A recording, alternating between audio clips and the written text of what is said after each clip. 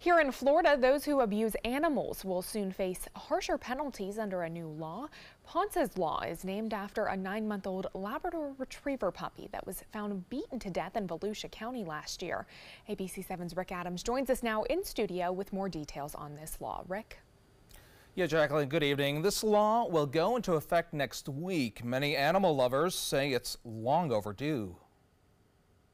Pamela Marrero-Fromm is someone who is happy to hear about a new Florida state law where those who abuse animals will face stricter penalties. She was at 17th Street Paul Park in Sarasota with her dog Molly. Folks we caught up with at the park are all in favor of this law. I'm thrilled. I'm glad. I wish it was stiffer, but I'm glad that they're doing something. Under Ponce's Law, a judge will now have the power to bar someone convicted of animal cruelty from owning a pet.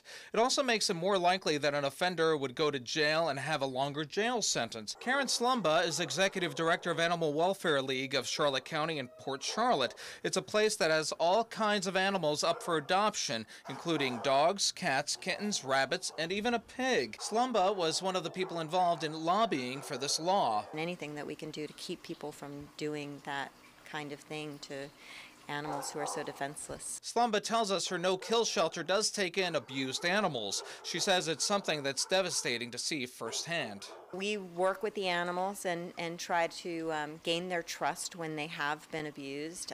It often takes a long time.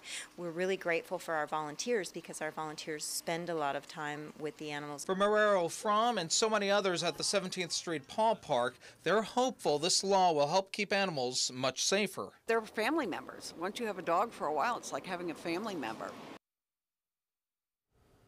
And Florida lawmakers did pass this measure earlier this year. Ponce's Law goes into effect this Monday, October 1st. Jacqueline, back to you. Rick, thank you.